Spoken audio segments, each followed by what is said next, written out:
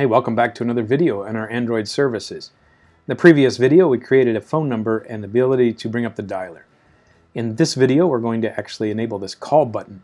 And this call will not wait for you to press the dial button. It will automatically connect you to the other person. And so it's going to require a little bit more configuration than straight dialing. So let's switch back into our documentation here. So we're in Initiate a Phone Call section on the website at developer.android.com. So the next part down is section on Android or action call. So it says here, if you're going to use the action call, you must add this to your manifest file. So a manifest file is going to have a permission request. So let's go ahead and copy the code that they provide for us, and let's go find our manifest file.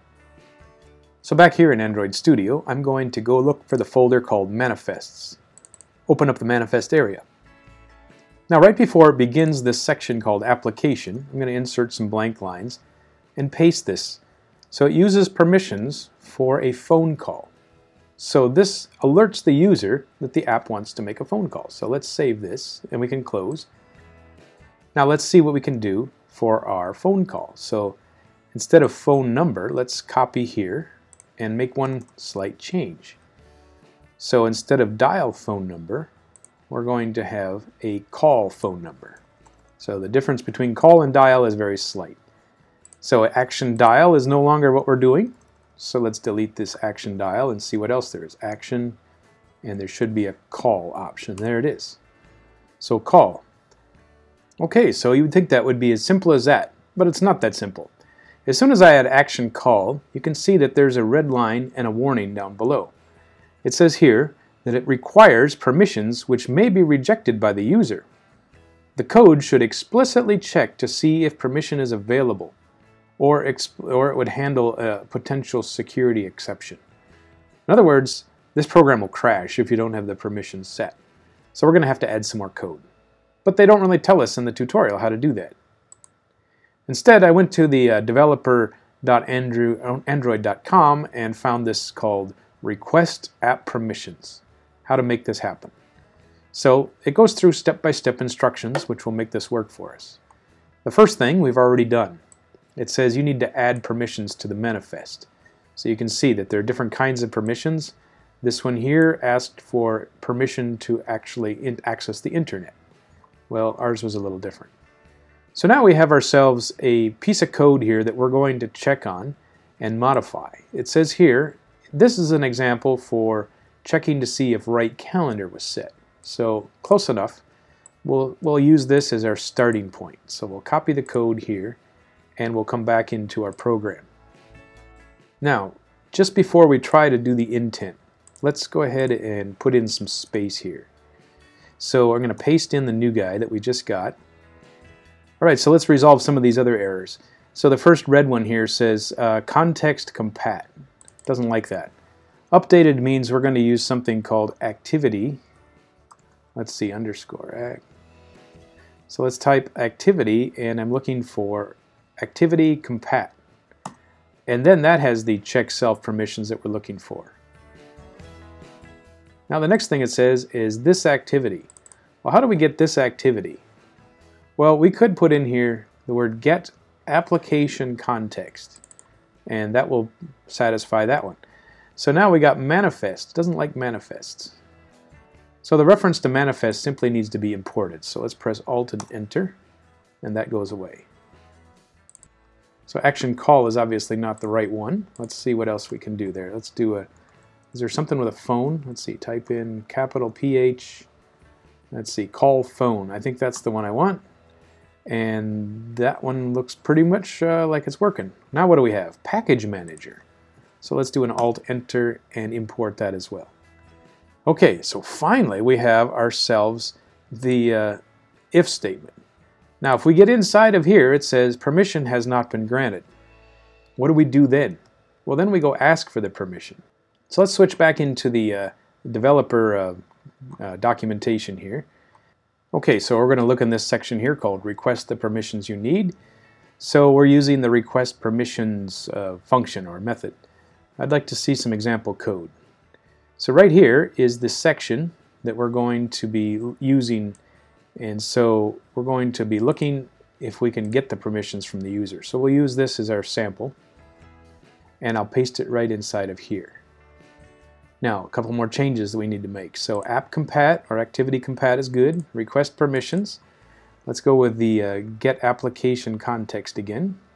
And instead of reading contacts as our permission, we're going to use the call phone.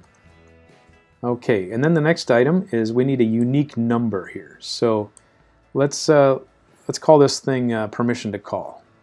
Now you can see that that's all capital letters. That is indication that this is a constant value, and as of right now it's undefined, so we need to give that a value. So we want this to be a static value, so I'm going to copy here, and let's go to the top of the page to define this.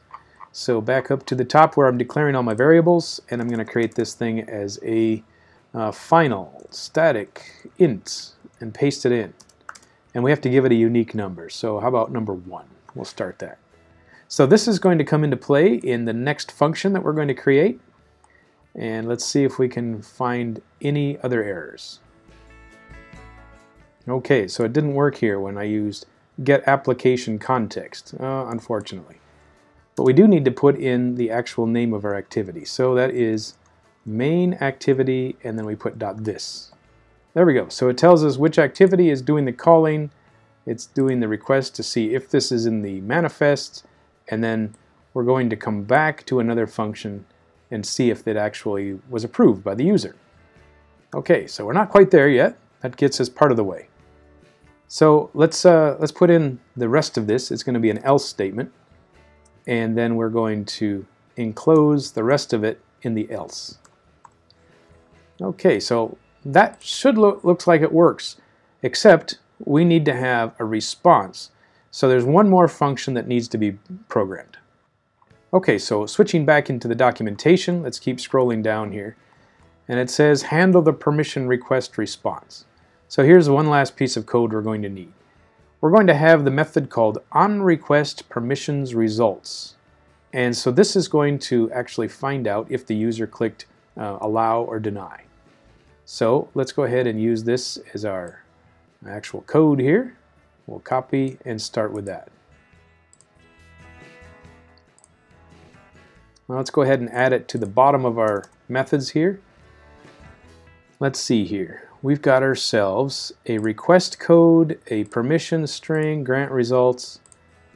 Alright, so you can see that the number that it's expecting is not the one that we added, so it was called, I think I called mine permission to call.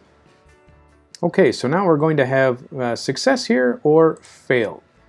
So let's put in some messages here. The failed, we can start with this one. Let's make a toast. Cannot make a call without your permission. So no call will be made, but the user denied the request. So if we're in this section here where it's got the request that's been approved, then we can try to make the phone call again. So let's go and find the name here. It was called call phone number. So we'll copy that, and we'll reattempt to run this again. And now we need a string. So the string is edit text here, data, and we'll get the text, change it to a string, and send it on. Okay, so we'll reattempt at the permission to call.